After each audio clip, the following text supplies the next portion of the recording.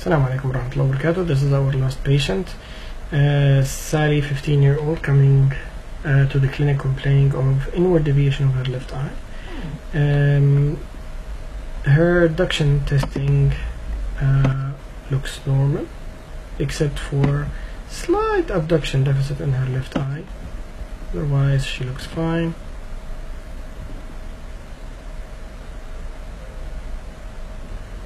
Okay, so let's go to the cover and cover testing now and try to check what happens if we cover the right eye. So the left eye picks up fixation quite rapidly and the right eye goes inward.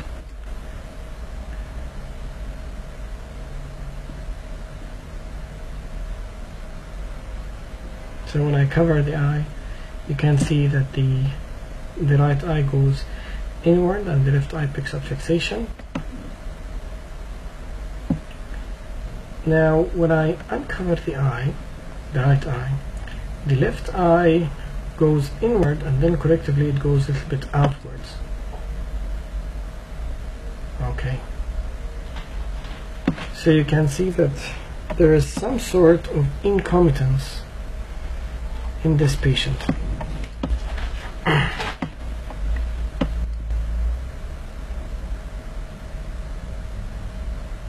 Or we can say that the patient is compensating for her esotropia by the fusional mechanisms that she has.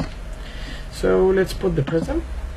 Now, as you can see, so the prism should be directed, the base should be directed outwards, and the prism apex should be directed inward.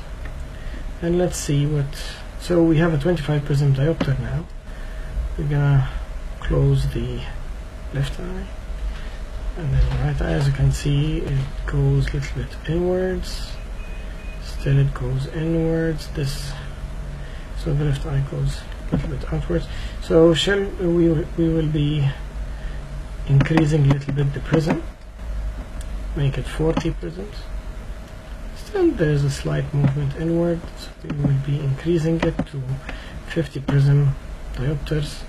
Now, as I have a 50 prism diopter prism base out in front of the left eye, as you can see there is no eye movement, and the patient is almost ortho at that position. Great. So in order to say it out, the patient has 50 left esotropia with 50 prism base out. Let's try something else. Now we will be putting the prism in front of the left eye. Sorry.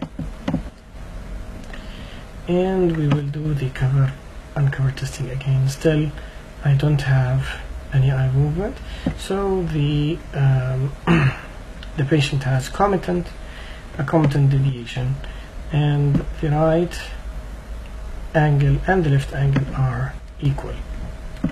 Okay, so it's left esotropia, or let's say esotropia around 50% diopters. Thank you.